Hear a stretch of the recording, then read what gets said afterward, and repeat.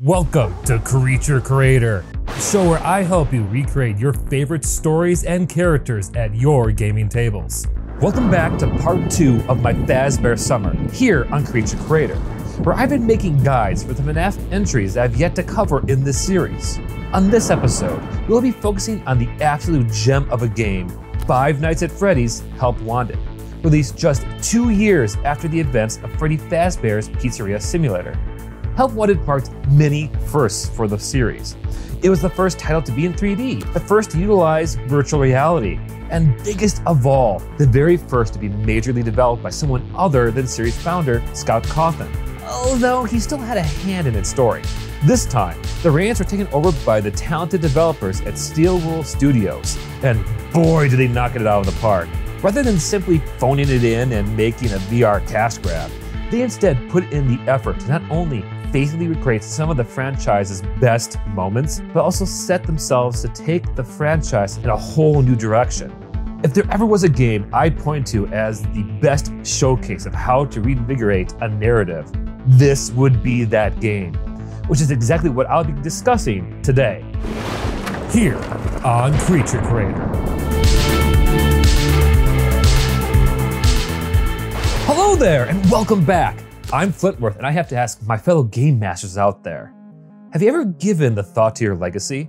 As in, how your game today will affect those of tomorrow? Sure, very few of our campaigns will go on to be as beloved as the ones featured on Critical Role or Dimension 20.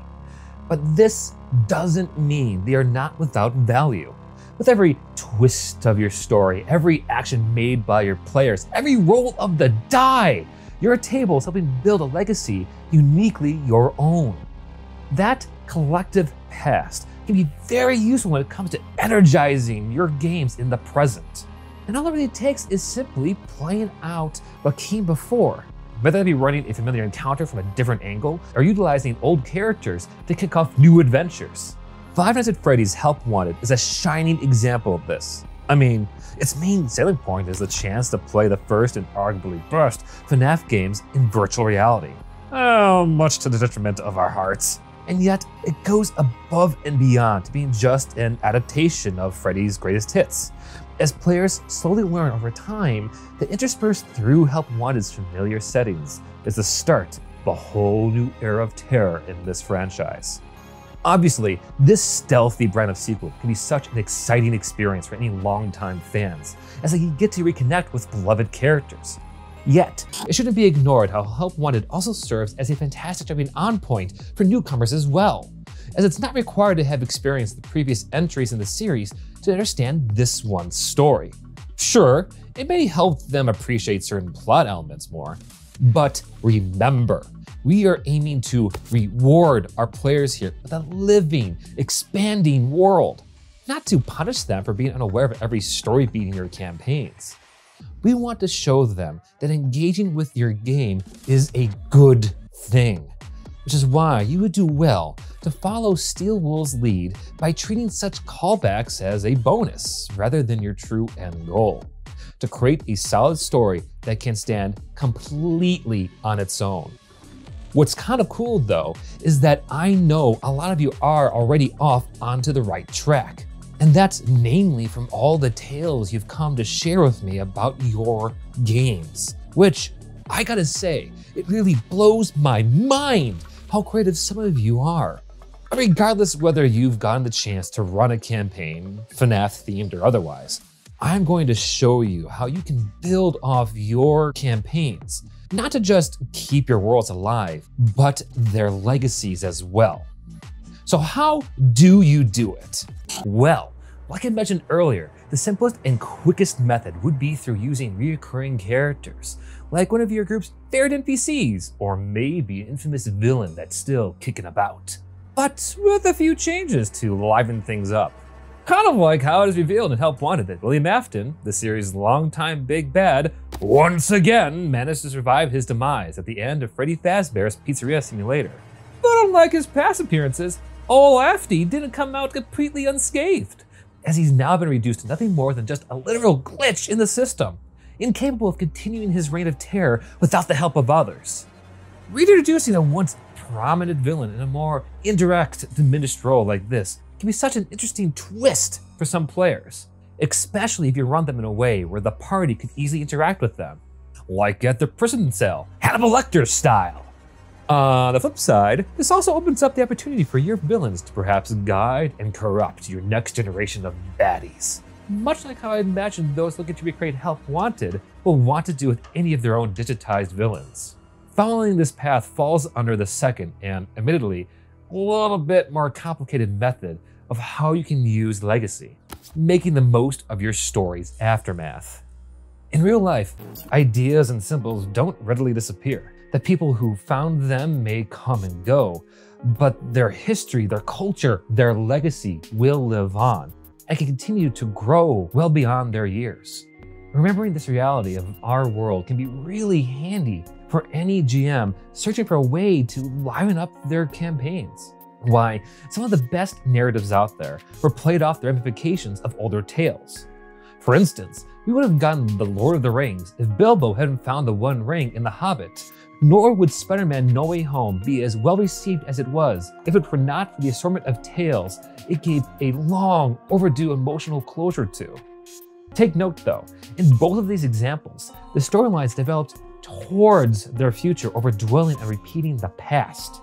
Not that there's anything wrong with embracing a little nostalgia here and there, but it's far too easy to get caught up in it. And that's the last thing you would want to end up doing in your games.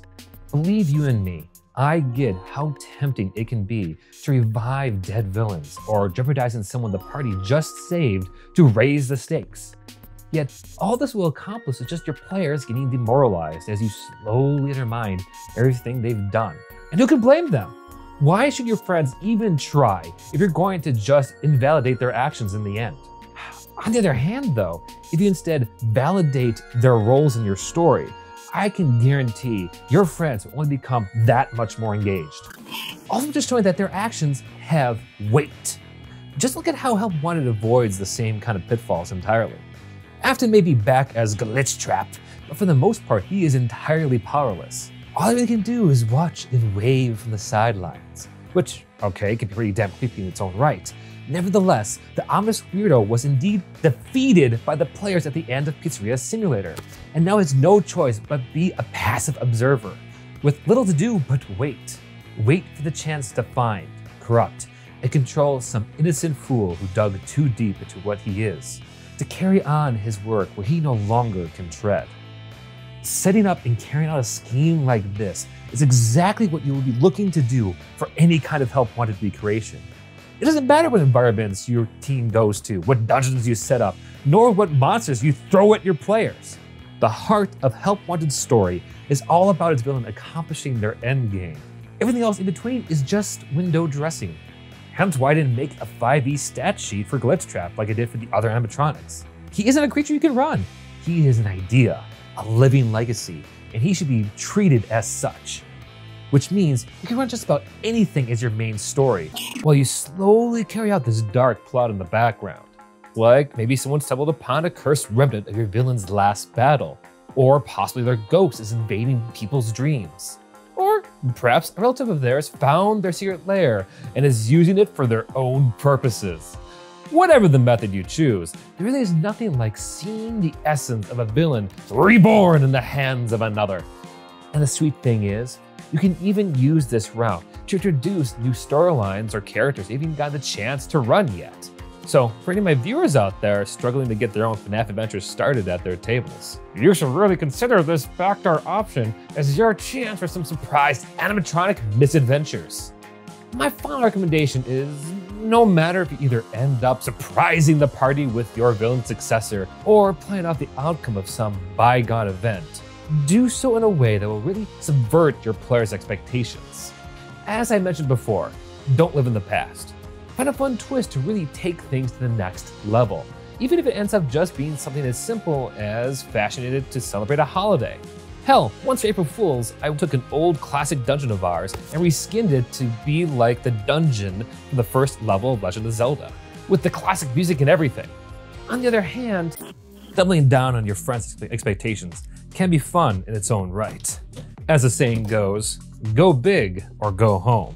And boy, did Steel Will go big with their follow-up to Help Wanted. Get pumped, superstars, because the next video is going to be radical. Next time on Creature Creator. Hey kids! Do you like pizza, play games, and party like it's 1999? Then you should ask your parents to bring you on down to the Freddy Fazbear's Mega Pizzaplex. Here at our state-of-the-art facility, you can do everything from bowling to go-karting to even playing miniature golf. And don't worry, parents, safety is our top priority here at the Pizzaplex. You can rest assured that your little rock stars are in our capable hands. Hey, thank you all so much for watching here to the end. I am so happy I got this out in a timely manner to you all. I got big plans for this next video, and it might take a bit longer to get out, only for the fact that in September, I'm gonna be marrying the love of my life, Jade Brightwind. So I might be a little bit distracted. Speaking of Jade, make sure to come hang out with us during our Hangout streams every Thursday night at 6:30 Central Standard Time. You know, we go and play the best and greatest of horror games for your entertainment. And last but not least, if you haven't already, consider liking, subscribing, commenting down below what your favorite part of the franchise has been so far, and or even let me know what you'd like to see in future Creature Creator videos. If you don't, no worries. We still find you beautiful either way. Take care.